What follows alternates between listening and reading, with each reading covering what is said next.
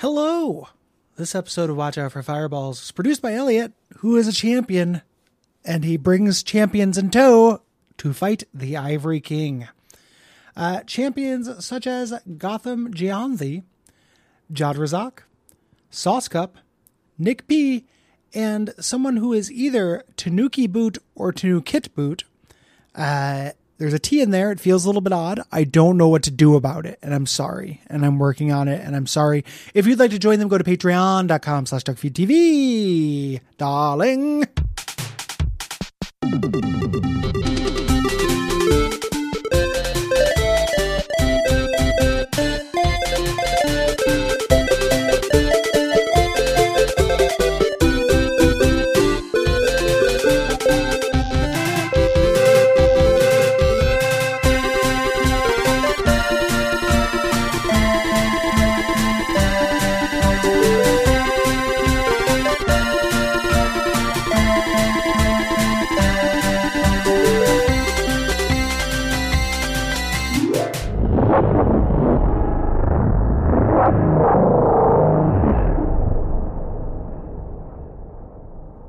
My name is Gary Butterfield. My name is Cole Ross. And you're listening to Watch Out for Fireballs. It is a Games Club podcast. And this week we are talking about Life Alyx, which is a first-person shooter developed and published by Valve for PC virtual reality systems in 2020. Yeah. This episode is executive produced by Elliot. Thank you, Elliot. Thank you, Elliot, for having us do this, our first VR game. Yes. That's I mean, not wild because VR is super niche, but it might as well have been this. It makes a lot of sense. Yes. Because this is a real trailblazer in terms of VR. Mm-hmm. It's, arguably the first real like AAA killer app. Yes. Kind of thing for VR. Mm-hmm. Like it pushed a lot of systems. Things like that. And then we can discuss whether or not that is ultimately where VR ought to go. Yeah, I mean, I was talking about this on Twitter. Uh-huh. Anybody looking for a 3-hour love fest around this, I intend to make this episode complicated because it is there is a stratification system that happens with VR. Mm-hmm. I think this is probably an A or A+ game that I had a B- experience with. Mm-hmm. Almost entirely due to VR issues. Yeah. It's I imagine that if you were to take a brain scan of everyone who played this and what they thought of it, there would be a really neat divide between push to walk and teleport walk. True. Like teleport walk makes this much harder, and like everything takes twice as long. Oh, really? You have to position, like you have to like get facing the right place, and like I kept opening doors and running into myself and stuff. And it's just like, there's not smooth. That's especially weird. Once it got like actiony. That's weird because I did teleport because of motion sickness issues. I had a great time with this. Like I know it's complicated, but yeah, that's I don't know if that's going to be the stratification. I like it. Eventually the teleporting disappeared. It's nothing ever disappeared for this for me. Not one thing. So, Yeah. And the entire runtime, which when I looked up, like long plays of this to remind myself, my play clock on this was like 3 times as long. Yeah. Because it just took me forever to do anything. Mm-hmm. Yeah. So we'll talk about it. It's not, it's really interesting. Like we'll get into it. Yeah. Like there's just a lot of questions that are raised by this, I think. Mm-hmm. Yeah. Yeah. Before we go too much deeper in, we should also say this is a premium episode. Yes. That means everybody's going to get these generalities. We're going to talk about a few of these things, I think. And our patrons, our members there, get the full episode when we go. And it would make very little sense to spoil like the major thing that happens at the end of this and the generalities because it's kind of got nothing to do. Yeah. This is a Half-Life game. It's not a Gaiden game. Right. Is the only thing that I will say. That's, not spoiling anything. It's just, It's real. Mm-hmm. It is a real video game. Yes. There's also, we're going to end up talking about the way that VR impacts this because it's impossible not to, at least for me. Yeah. We are going to have a longer discussion about VR kind of in general in the Dispatch episode. Yeah. This being the first major game, at least myself, that I completed. Mm-hmm. in VR, and definitely the longest game and the most media experience that I've done. Yeah. So it would seem like a Gaiden game because it takes place 5 years before the events of Half-Life 2. This is an interquel. You play as Alyx Vance, the super girlfriend from Half-Life 2 in the episodes. I'm saying that just because of the way they have her give you eyes the entire time. Yes. But you are first trying to rescue her captured father, Eli Vance, a Black Mesa scientist, and then trying to uncover this secret weapon that is being held by the Combine. Yes. Yeah. You play as Alyx the entire time, first person, and you are utilizing VR to solve puzzles and fight enemies at like what is 3/4 of like a full Half-Life game. The combat encounters and puzzles are all simplified for the medium, but the dedication to it being doing all the Half-Life things, having the Half-Life enemies on display, things like that is pretty admirable. It's admirable and surprising. Yes. Yeah. Movement, as we alluded to earlier, movement is customizable. So this is worth talking about because there are people who just don't know what's up with VR, right? Yeah. Like, haven't played it because it's not an inclusive platform. VR movement is either handled like a video game, like first, FPS, you move the stick to move your character. This causes motion sickness in some people. Oh yeah, no, I can't stand the feeling. I can do it on PC because whatever, I'm sitting in a chair and I know it. But if I am in a 3D world and the game is making me feel like my body is useless and I am just a head moving in space with hands dangling down, it's too much. It immediately makes me want to puke. Oh yeah, I was trying so hard with Resident Evil 4 VR. To make it work. And I just, and you can fuck around with settings all you want. Like, I kept thinking like there might be some magical field of view that just made it work. Yeah. Some combination of elements, but I just couldn't get there. Yeah. The alternative for this is they do a teleport where when you use the analog stick, you throw a little laser at where you'll be. It'll show you where you'll land. You let go and you teleport there. Yes. This is really interesting. So think about that in terms of how that impacts shooters. You teleport, you move instantly, or not instantly because you have to wait for the little thing, but nearly instantly. You move much faster this way because there's not, you don't move very fast in this game. Yeah. Generally, when I was watching somebody play it without this, you teleport instantly in a direction. Yeah.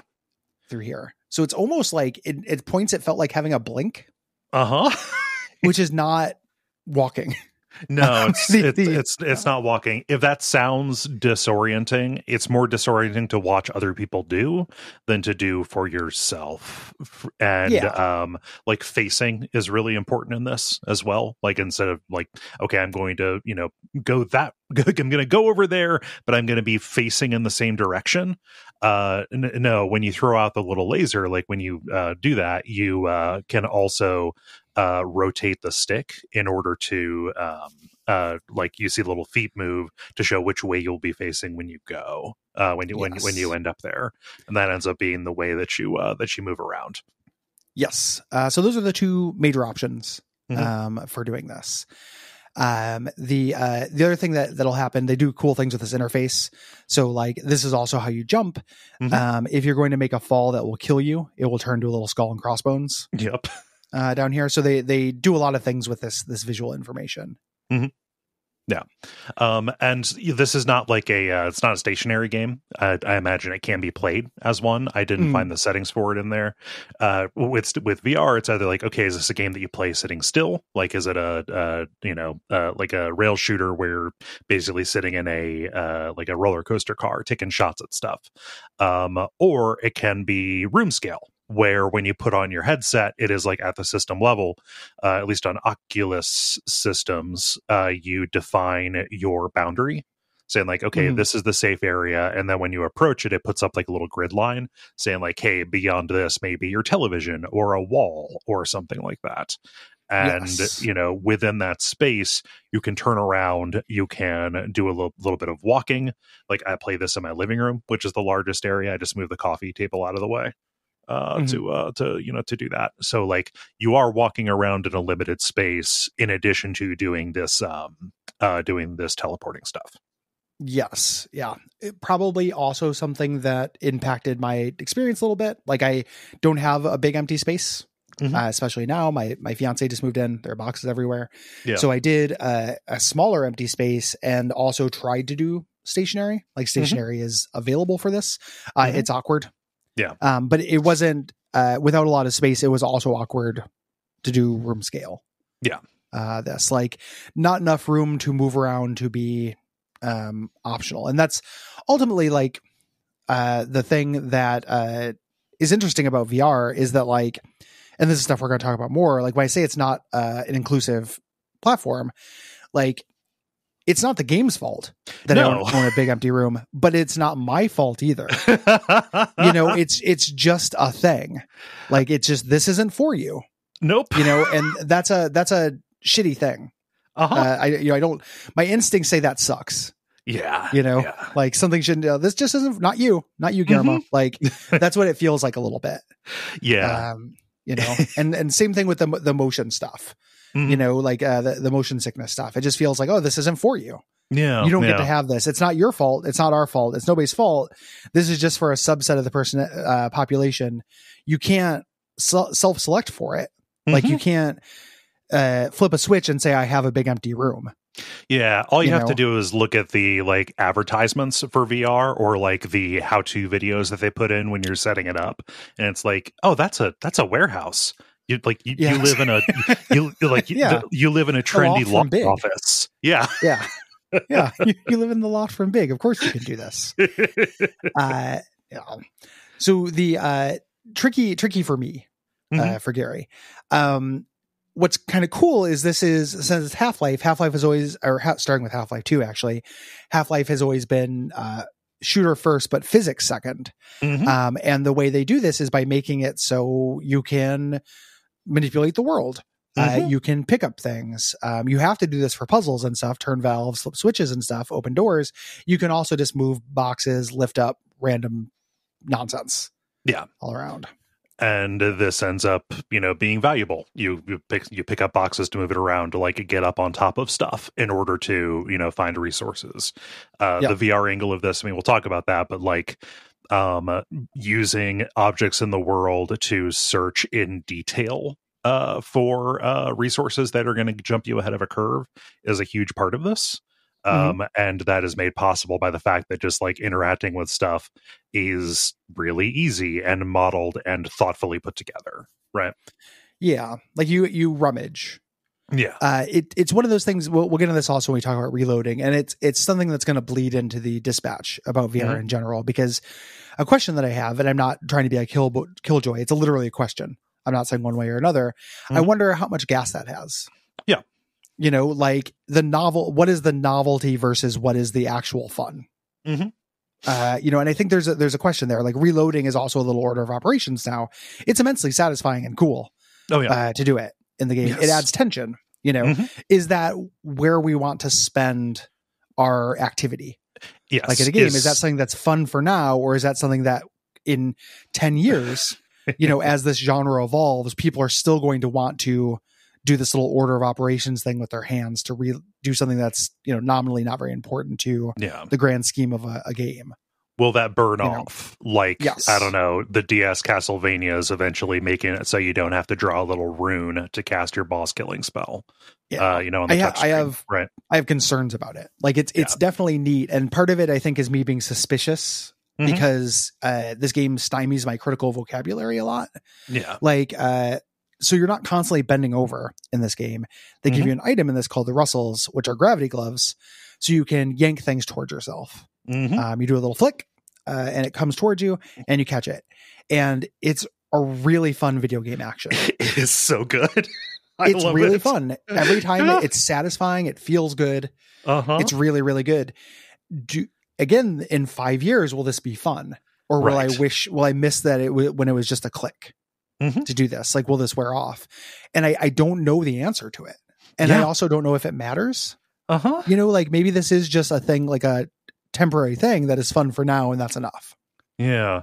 What you don't want to be when you're in our position is that one, what is it, like the PlayStation Magazine review about that Aliens game for the PlayStation, where they describe how terrible the control scheme is, and it's just like, oh, the left stick moves you forward and sideways and backward, and the right stick will point the reticle around. Yeah. Do we want to be the guy saying, yeah, Myst is neat, but like really using mice to control a game? You also don't want to be the person who is absolutely going to bat for the PlayStation Move. Right. Or whatever, the Xbox Connect, and be like, this is the fucking future. Uh-huh. Like it's tricky. We don't know. Uh-huh. It does feel really neat, but It like does. I don't trust novelty. Yeah. As a thing. Like if I can't point to other things that are neat about it, I don't trust novelty. And the grabbing things feels like novelty. The reloading does more for game design. Yeah. I just question whether it's something you want in every game. Right. They don't. It's really interesting too. Something I want to talk about in the next episode in the dispatch is the value of verisimilitude. And how much this provides it, because it feels like it is a more realistic way to do things. But there's fudging in it. Not only do you have a magical super glove, but they do things like no matter how far away something is, it takes the same amount of time to catch it. So you just get used to that rhythm. You're not really making a choice in that situation. It just becomes a reflex. Yeah. I think that it is important that it is two actions, the pull and then the catch, the yank and then the catch. It's just, kind of like in Super Hot and in Super Hot VR, where when an enemy drops something, it immediately just like they hot potato it right into your face. Yeah. Like it's that is a gameplay design consideration that is for fun as opposed to for realism, which feels like a good decision. Yeah. And figuring out the balance between those two adjectives for these mechanics is interesting. Yeah. Why is verisimilitude on, like, I don't know, moving a box around by needing you need two hands for that? Why is that verisimilitude good, but like things moving at different velocities? That verisimilitude bad? Is the verisimilitude of only being able to store ammo in a backpack versus having like an inventory, like having tons of guns that just, or like items that just kind of like hang out in a zone? Is that good verisimilitude? Or is that bad verisimilitude? It's neat verisimilitude for now. So it's like, again, it's hard to talk about things critically because oftentimes we are saying like, hey, here's where this went, here's where this came from. This came kind of from nowhere. To a degree. There are antecedents to it. Yeah. Like when I was talking about, like, VR is weird because it feels like it makes mechanics out of nothing. It's just hey, instead of clicking a button, you turn a knob, bam, mechanic. And so now there's a knob turning mechanic in the game that they can kind of do things with. And it's like, it creates a new thing, but I don't know if that thing is good. Like, I don't know if I don't know where it's at. Yeah. So like we have developed a vocabulary out of context of what came before, and there's little of what came before, and also real uncertainty about like, if we say this is good, are we the people who were talking about in Indigo Prophecy? It's like, oh, you move the stick left and right, and then he mops differently. Like, there's a little bit of that, like, designed for people who are going to lose their mind about brushing the virtual teeth, or like doing the virtual lawn care. I got killed for virtual lawn care. I know you did, and you own a lawn. I know, right? It is your God's own joke. You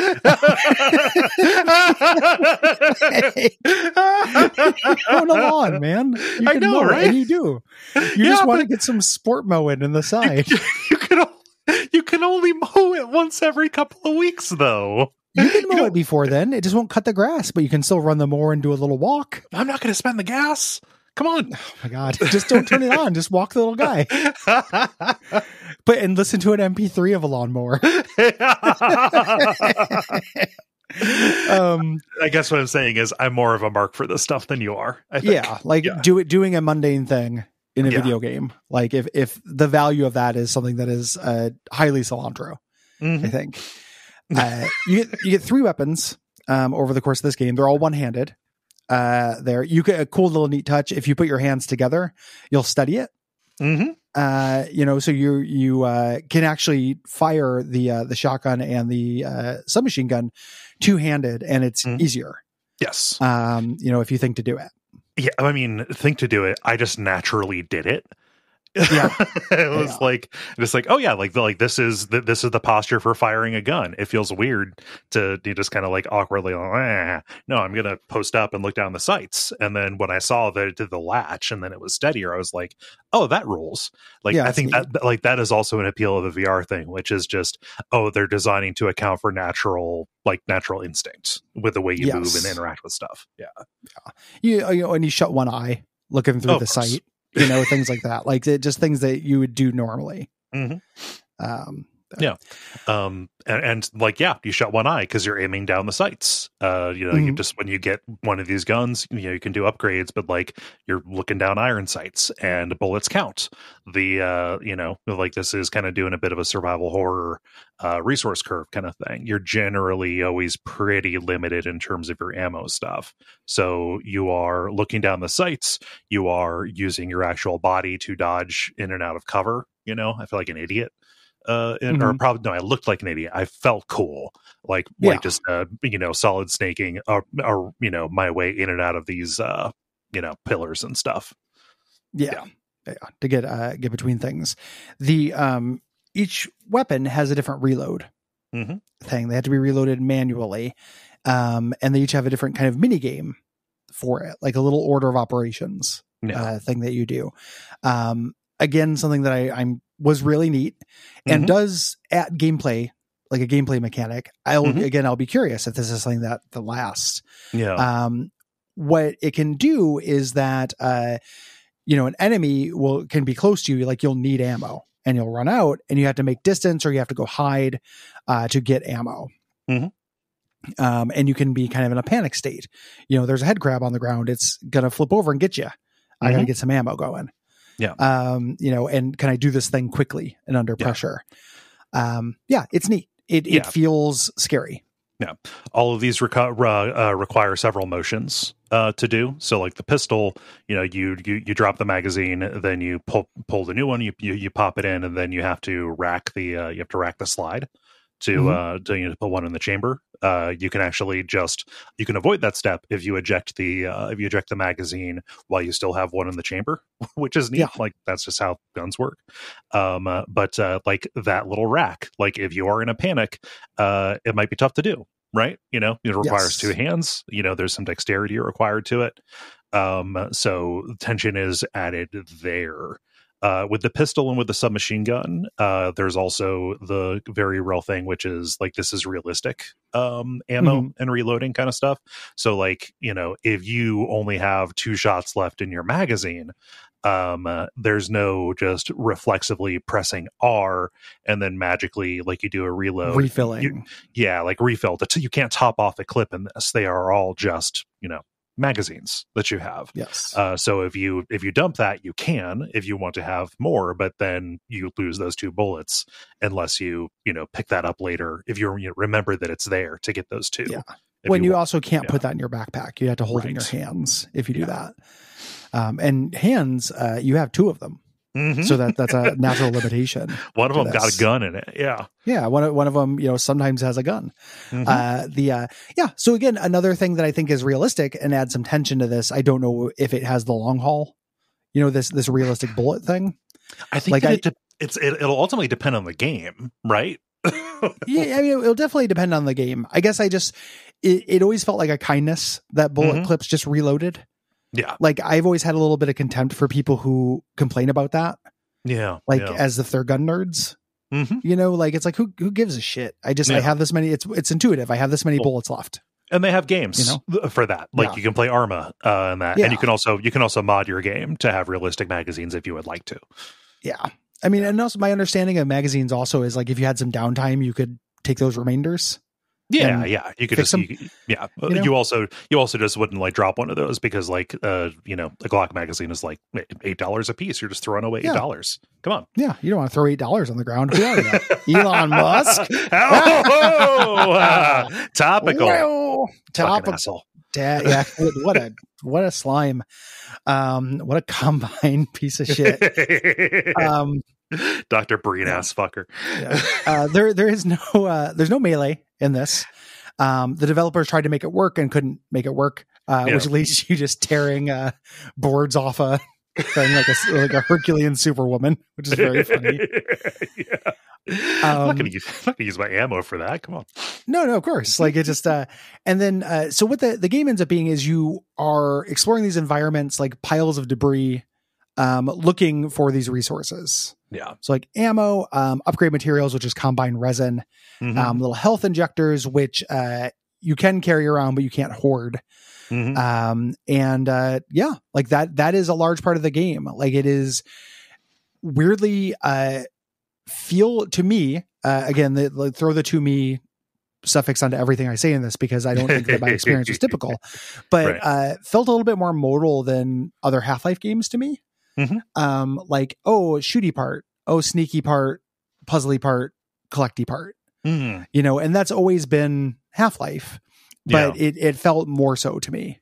Yes. I'm in a room. I have to look behind these paint cans. This is the paint can looking behind section of the game.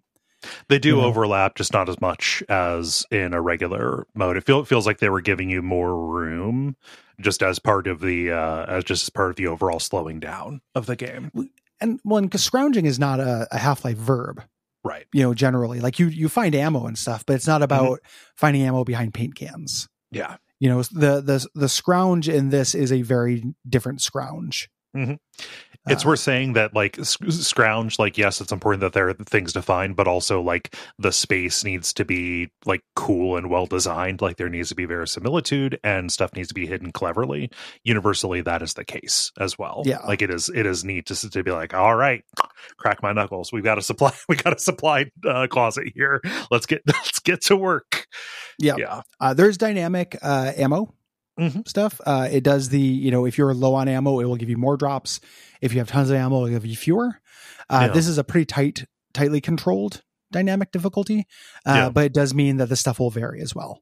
Yes. Early on, before I was shooting, I was frustrated because every locker didn't have things in it. I'm like, why these lockers? So at least one of these lockers has to have something. Yeah. And then like later when I started running low on ammo, things would show up in lockers. Yeah. We mentioned that resin, which is going to be one of the main things that you're going to be looking for. You use those at special machines called Combine Fabricators, pop up about once a level, once a chapter. And you use these to upgrade the capabilities of your gun. By capabilities, not talking about stats like, hey, do more damage. This is adding bits and bobs to them. So like for the pistol, like adding burst fire, adding intelligent sights onto the things so they'll highlight enemy weak spots. You work up to like extended ammo and like laser sights too, which are really big in VR, the laser sight thing. Yeah, very useful. Much better than the hollow sight. Yes, which is okay, and it highlights weak points, but as a sight, is merely okay to me. You want the speed loader for the shotgun. Yes, that is a high value item. There are some items you can store in. You do get 2 kind of like pocket dimension inventory slots on each of your gloves. What? There where you can say what? I said what? I did say what? There's one on your left hand. There's a pocket on your left hand. Yeah. God damn it! No. There's one in each of your hands. They didn't make one of the gloves different. Oh yeah, they did. One of them has a little readout with your health and your resins and stuff. Well, yeah, but they didn't. They wouldn't take away that functionality. For me, you can carry 2 things. Okay. That's worth talking about. Like, I don't. Again, I don't want to sound like a killjoy. I generally enjoy this game, and I objectively think it's probably better than my experience was. I do think there are some tutorialization issues with this. And this kind of leads to that. Like, if you didn't know that feels like a thing. I don't know, can't remember if the game told me or if I just stuck something in there. Yeah. Yeah. No, I never thought to do it. Yeah. So like if okay, I'm going to keep the health and then I'm just going to carry this grenade with me in my offhand. You can do both. You can do both. Yeah. Yeah. Carry things in there. You can carry a surprising number of things in here. Like you can carry distraction bottles to throw. It's throwing a bottle to cause a stealth distraction. Autumn. Here on Watch Out for Fireballs. Yeah, but yeah, you can carry things in there, but you can't have like a huge inventory, right? The way that you can in most video games. Like they are doing some work to limit that. Yeah. The last system to talk about, I think, is one of the least successful, which is your multi-tool. I hate this. Again, not trying to sound like Killjoy. No, I got sick of this way quicker than I think than it wanted me to. There was only one of them that I thought was good throughout. Everything else, it was just like I really just want to open the supply thing. Like I want what's in there. It also doesn't make sense in the game world. Yeah, like what is happening here? What is this a metaphor for? Like this machine, I was looking online where people were theorizing about this. And they're like, oh, a combine would just have a little identifier chip. But this is if they don't have their identifier chip. It's so they can do a simple puzzle. And what your multi-tool is doing is visualizing the circuitry within it. I'm like, if this could visualize the circuitry, it could just open it. Yeah. It's just a door. It's just a lock. It's not that complicated. And it doesn't make any sense that they get more difficult as time goes on. In the world of the thing. Like this is a failsafe for Combine soldiers, but if Combine soldiers are in this area, they got to be a little bit smarter. Yeah. So what this is, Alyx has made this kind of multi-tool. It's all hack in the jig, right? And you use that to hack Combine electronics. And this is always through mini games. Like if you encounter one of these once or twice, it'd be fine. But they wear out their welcome very, very quick. Yes. Let's talk about the good one before we hit the bad ones. The good one to me. Yeah, the good one's not good without a room. Yeah. The good one was the one that made me smash my hand into my keyboard all the time. Like trying to do it. Yeah. So good asterisk with a room is the rewiring. So things in the world will need power. And your multi-tool, once you activate a little Combine power node, will, when you hold it up to a wall in the game, it will reveal, and you can follow along and trace the power line and rotate these little nodes. Press a button to change them and reroute the power. Kind of this dream. Yeah. This I found was neat because it involves exploring the space, which is fine when you can move around, and like moving between these lockers to open them and empty them so you get access doesn't require doing the teleport. If you do not have space, I can see how it'd be very tedious.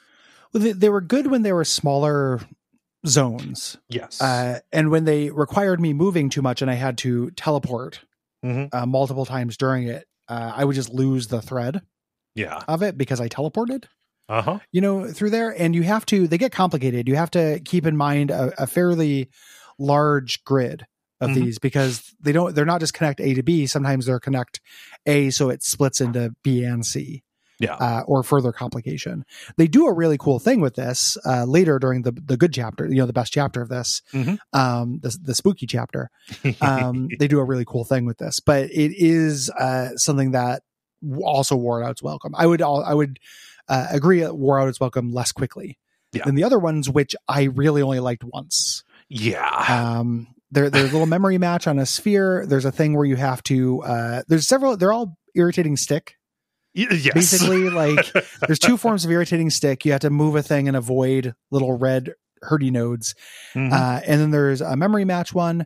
And there's one where you just had to find the right position for a little glowy bit bob for it to go for all these lines to connect.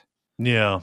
Through. And these are just all projected as holograms out of the device. And it is real just like there are tons of them. Cracker Barrel 3029. It's Cracker Barrel 3029. It's everything that you have to open up that isn't unlocked or locked with a padlock. Any electronic lock in the entire game is one of these things, including like just little ammo caches. It ended up feeling like an immense patience tax to me. Yes. It looks neat. It looks like it's like an Iron Man holo display kind of thing. You're moving the sphere around. It looks super cool. Yeah. But it just, lost its luster. The level design in this is good. I think it's really interesting how it has been changed. Yeah. To things. So for example, like they're working on a total conversion of this, cause this has workshop. Someone's working on a non-VR version of it, which I like because this, again, as I mentioned, without spoiling, it's a Half-Life game. Yeah. If you like Half-Life, this is not a guidance story. You should play this. It's the encounter design is cool in VR, but I don't think it would translate very well. Right. Like there are fewer enemies. They're dumber and slower. They don't react to grenades and stuff. Like this is all a kindness, in VR as an infant medium, but like with a mouse, this would be the easiest thing in the world. It wouldn't be a thing. Yeah. Like so the level design, when it's teaching you how to do things, it's very good level design. There are little antecedents. They give you a little practice room to try things. Like you have a new gun or you have a new weapon. Here are grenades. Here are a bunch of very grenade friendly situations. Yes. So you can learn how to use grenades. That stuff is all really, really good. The encounter design, I think, is pretty lackluster. When I was feeling tension and having fun with it, it just felt like I was having fun because it was VR. I kept running into situations with, and this is a ludicrous thing to say, but one of the things that occurred to me during this was I was like, I could do this so much easier if I was playing this on a video game. I could also do this much easier if it was just me.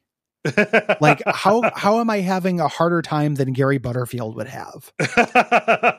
Overweight podcaster Gary Butterfield would be better at fighting this head crab zombie than Alyx and Avatar with this medium. Yeah. Like that felt real weird. Gary Butterfield is not up to this situation. Neither is Cole Ross. No, nobody is playing like Half-Life Gary Pod Shift. Like it's opposing, opposing forces. Like nobody's doing that. Like it just felt real weird, and that was a shadow of like whenever I was trying to like position myself perfectly for a puzzle, when I was trying to do stationary VR for it. Which I eventually ended up getting, as I mentioned before, I gave up on and just did, hurt my hands in my small room, my small office instead. But it would have been easier to actually be there. And that's a wild ass thing for a video game to do. Yeah. So it's the level design is really, really good. In terms of teaching, the encounter design, I think, is pretty lackluster, but I don't know where the line is between that being a design thing or it just being, VR, the aristocrats, Yeah. I don't know. I cannot say. Stymies my critical vocabulary.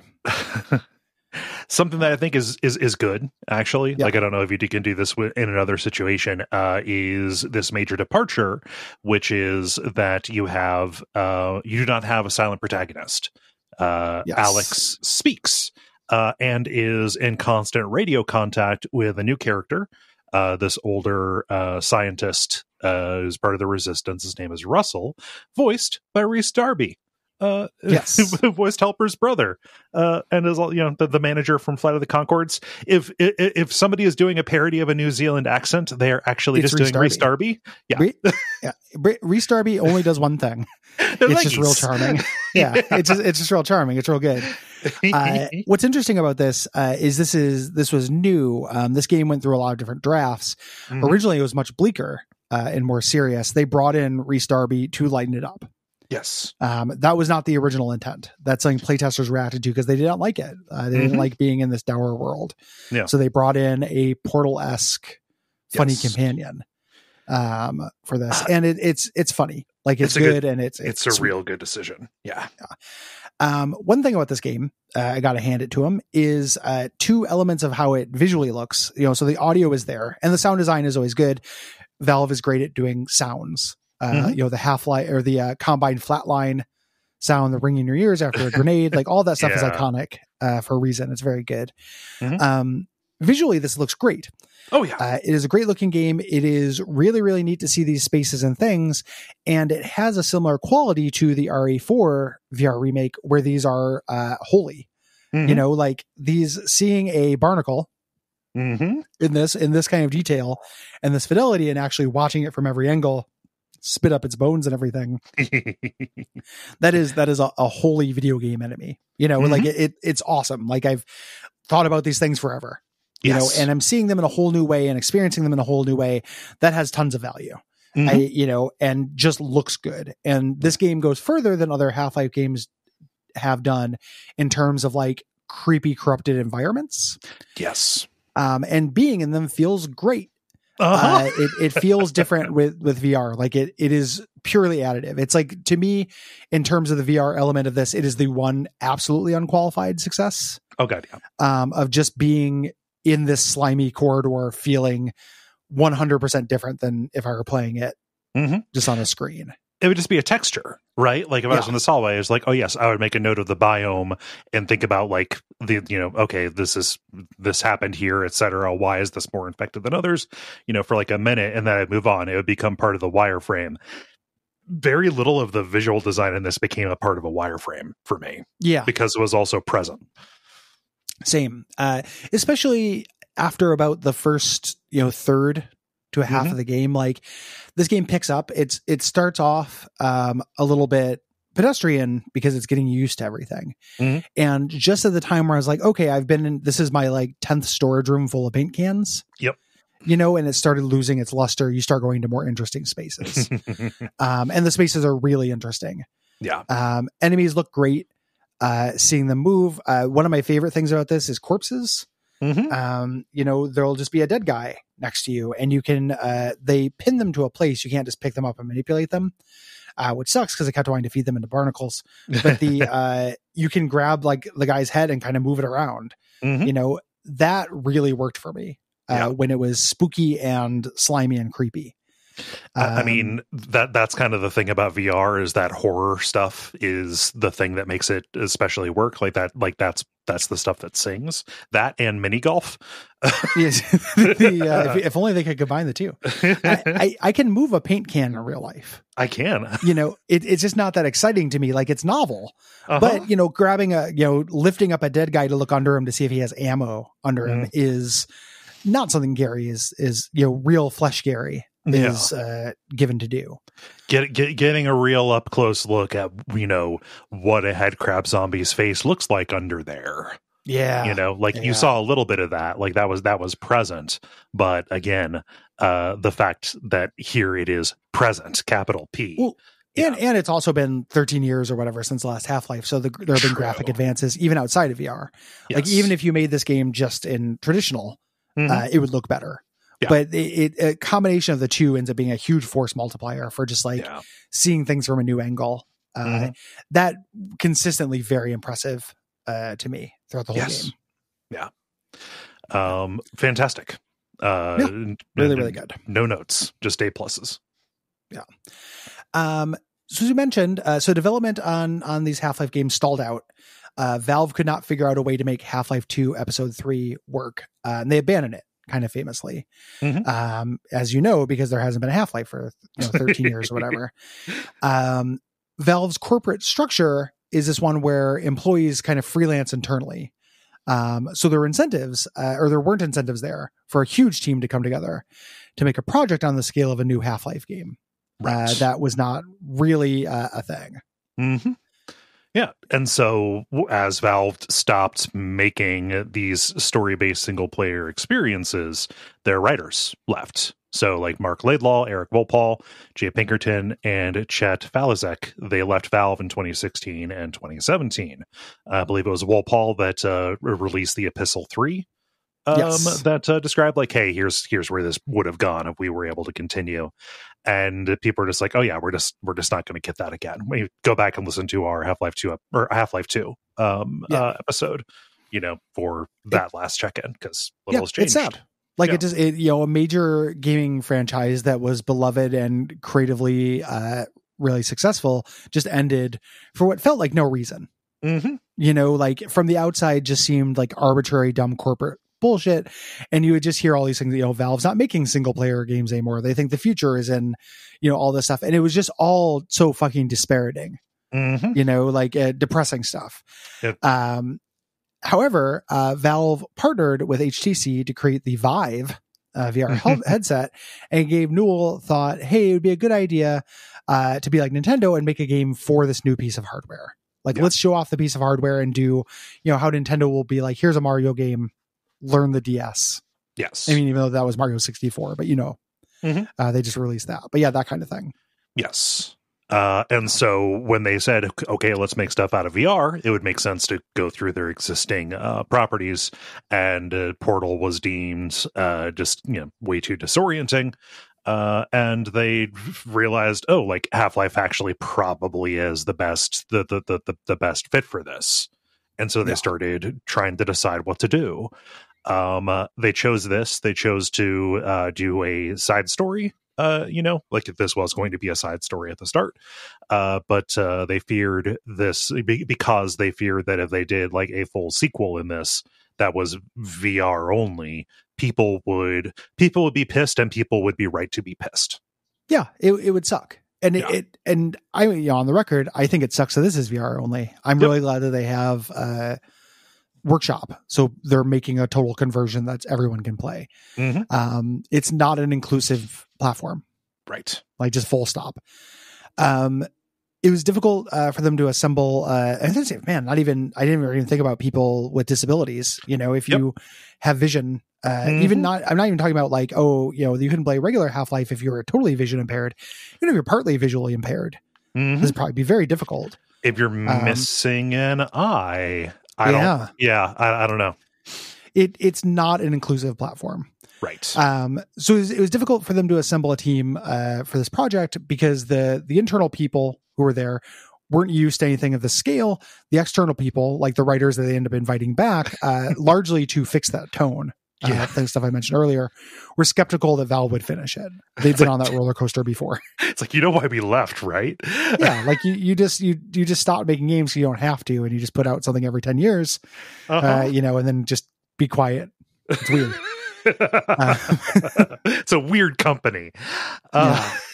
So then they set about working to make this. The process, involved lots of difficult choices.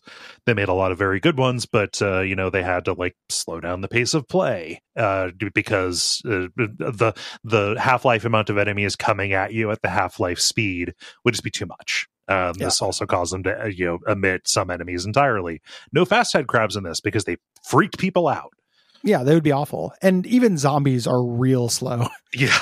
Nobody's in a hurry to get anywhere in this game. Everybody walks at absolute Sebastian Castellanos paces. It's an amble at the most. Even the just normal Combine soldiers do a light jog into cover from time to time.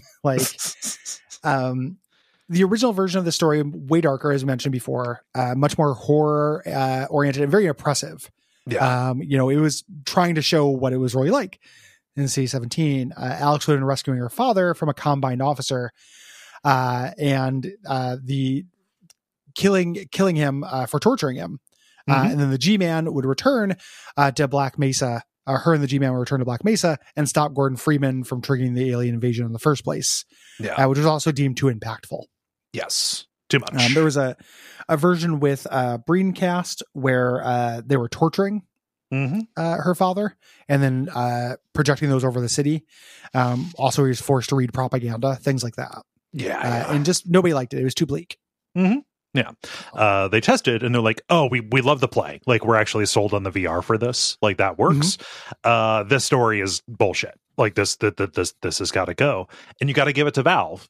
There was a business pressure for them to finish this on time because they were releasing their own VR headset at the time.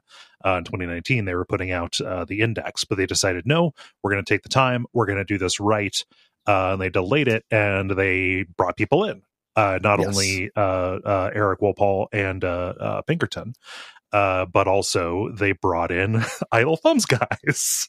They brought in Jake Rodkin and Sean Vanneman, who had worked on and directed and wrote The Walking Dead Season 1 at Telltale before forming Campo Santo to create Firewatch. Good writers, those guys. good for like this kind of tone that we ultimately ended up getting. Funny, sweet stuff like that. Like having them to do moment to moment and having the old hands to do like scenario and world kind of stuff was a really good mix. It's actually a little bit hard to see who did exactly what. The thing I read was that they brought back in Woolpaw and Pinkerton with Vanteman to do the writing. Jake Rodkin and Chris Remo are both credited, but if you look on Moby Games, they're just credited as Valve.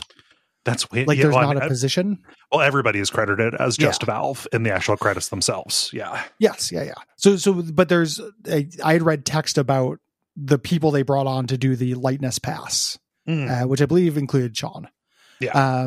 But it's hard to know exactly who did what during this, which is interesting, and that's admirable. I'm kind of glad it's all just a team effort. Yes. Good. Yeah. Good for them. This released to a lot of acclaim. This moved a lot of units. A lot of, all the big VR headsets that would be compatible with this sold out the week this was announced. Were impossible to get because people were buying headsets in anticipation. There's a new Half-Life game. You want to play it? Yeah. Everybody loves Half-Life. Yeah. However, the audience is limited because of hardware lockout, both those inclusivity reasons and then also just people who have $400 to spend on a VR headset, Yeah. And people who are locked in different ecosystems. Yes. I think my friend Will would really love this game, but he has a PSVR. True. Yeah. No, it's a bummer. Yeah. Yeah. So just they knew that sales were going to be bad, but I don't think anybody. I guess people could probably expect that the impact would be limited, but it kind of also didn't make a lot of waves outside of people who were already curious about VR. This is not a game that you see people talk about. The Wikipedia has an amazing poll quote from a postmortem done at PC Games In, where they say that it had all the cultural impact of a Michael Bublé album. And I would like to contact a policeman because a murder just took place. It's really mean. It's the accuracy is in that, like Michael Bublé, most people I know who have played this really love it. But most people who are not going to be in the market for it or can't be in the market for it just have no opinion. Yes. Similar to like Michael Bublé. Right. This is one of those things where 100% of the people I've talked to have played it really love it. And 1% of the people I talk to have played it. Yes. In that way, it is unto Michael Bublé. It's again, very interesting. The impact that it has that I like, is that Valve is saying, oh yeah, Half-Life, here's Half-Life. It's back. As we keep alluding to, this is a real Half-Life game. It is not a Gaiden shooting gallery. There very well may be more Half-Life. And I want more Half-Life. I don't know that I necessarily want more Half-Life just in VR. No. If this just restarts Half-Life, like Yahtzee. Yes. Half-Life is good. A+ is justified. It's justified even out of the neatness of moment to moment. Yeah. Yep. And even if they if they do put it on VR and they're still allowing this workshop support so fans can make a version for everyone, Yahtzee. Yeah. I way into that. It felt really good to kind of be home. The hearing the sound effects and the sounds and seeing the imagery of this stuff that is, really cool games. I'm not like a Half-Life guy the same way I'm like a Fallout or a Dark Souls guy, but it still felt awesome. It's really hard to have been playing PC games in a certain era and not feel like Half-Life is home to a degree. Yeah. Yeah, so it really is. It's something that could have gone sideways very easily. Again, playing around with these holy spaces and the fact that it did feel like coming home also is a bit of a justification for the project because they nailed it. Yeah, they absolutely did. So it is welcome back, Half-Life. I can say that at the absolute minimum. Yes. That is going to be the rest of the episode is when we'll talk about the actual individual parts, and there's a lot of cool stuff. That's where we'll talk about the plot. However, that is for patrons. If you are hearing this, we thank you for listening so far. If you'd like to hear the rest and hear the rest of our premium episodes, head on over to patreon.com/Duckfeed.tv. Yeah, at $5 a month, you get all of them, not just the rest of this episode. So coming up on 5 years of them, I think, something like that. It's a bunch, so it's worthwhile. In addition to whole other shows like Unfilmable, Bonfireside Chat, bonus episodes of Abject Suffering, we jam-packed it with value, we think. Yeah. If you are a non-white dude, non-white cis, non-white person creator, and have a project like this, us to highlight, please send me an email at Gary@Duckfeed.tv. This episode, I want to draw some attention to Saka Says on YouTube. That's SAKKA Says. Criminally undersubscribed YouTube. Saka does really, really long form video game kind of criticism and investigation. The most recent thing is this feature length thing about Mario and Sonic at the Olympics Games. You say feature? Oh, this is that person. Neat. Yes. Yeah. Okay. I knew about this. Wow. There was some virality to their video on Samus Aran. But yeah, 312 subscribers, which is very surprising to me, given the production values. Yeah. Which are really, really high. You say feature length on that Mario and Sonic one. That's Marvel feature length. That's 2 hours and 50 minutes. It is. Yeah, it is. It's Wakanda forever. Who stole the soul of the Mario and Sonic investigation? Really, really cool and very surprising that they have this few subscribers. So check them out. They are worth checking out. Agreed. Yeah. So that's Saka Says. Everybody else, we will see you next week for the Dispatch, where we talk more about these difficult questions about what is the critical value of neat. Like, how do you talk about that? What does that mean in terms of the quality of a work? Yeah. As you're hearing this, it is too late to write in about November's games. But if you have thoughts about Torment, Tides of Numenera, or Shadowrun Hong Kong, you can write in at duckfeed.tv/contact by December the 15th. Yes, yeah, absolutely. And until next time, take care. Bye-bye. We like you. Bye.